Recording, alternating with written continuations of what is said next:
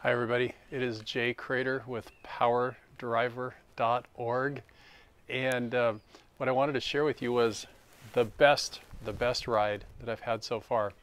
So this is about maybe 6 weeks ago. I was driving around San Francisco near Alamo Square, which is the home of the famous Painted Ladies, and I got a ping. It was just a half a block down the road. Some big, looked like a house, but I think it might have been like a residence of some sort, or maybe a hotel. And this guy came out, and I kind of recognized him, but I wasn't quite sure. And he got in the car, and I couldn't quite place where he was. You know, you see somebody sometimes, and you think you know who they are, but you're not quite sure. And I looked at the name, and it was Jimmy. And I thought, oh my God, could this be Jimmy Chin? So some of you may say, well, who's Jimmy Chin? Well, for me, he's a very influential guy. I heard him speaking on a podcast with Tim Ferriss about this movie that he made, a documentary called Meru, where him and two other guys tried to climb this mountain, Mount Meru, in India, and summit the peak, which is called the shark's fin. So it's just, as you can imagine what a shark's fin looks like. You can imagine getting all the way to the top of it. And well, you know, hundreds of people have summited Mount Everest. Nobody had ever summited the shark's fin.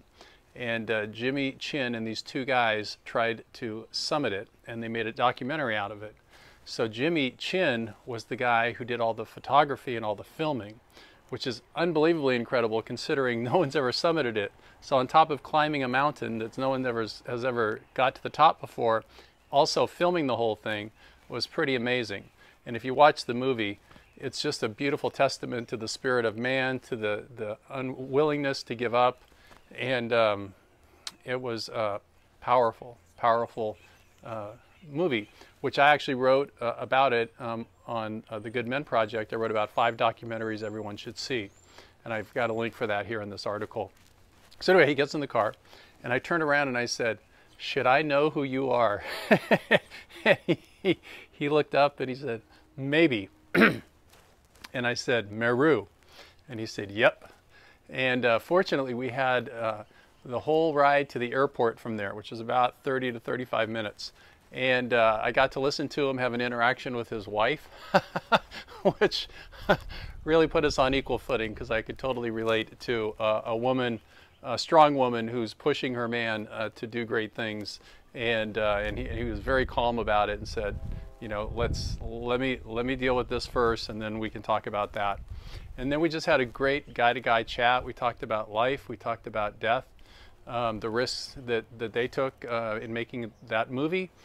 He talked about his next movie, which is about a young man who climbs without ropes, and how risky that is, and yet how logical and rational this young man is, and how smart he is. So I'm really looking forward to that movie as well. So that was my best ride. It was fantastic. I mean, I got to talk to someone who's kind of a hero of mine, and find out he's just a guy like all of us, and he has the same trials and tribulations and scheduling issues and things he wants to accomplish in life, and things we all deal with in life. You know, namely our work, women, and yeah, and just the day-to-day getting through things and remaining that calm place in the middle while all the world's swirling around and things are happening. So that's my story. That was my best ride ever. Next time I'll tell you about a semi-famous person I had in my car, and I'll keep sharing different experiences I've had from the road. So this is Jay Crater with PowerDrive.org. If you are an Uber or Lyft driver and you do one or the other, and you want to do both, watch my videos. I explain how to do that and how that can maximize your revenue. By all means, use my referral code, and then you can get some assistance from me as well. Any coaching, that's what I make available. So this is Jay Crater checking out. Bye for now.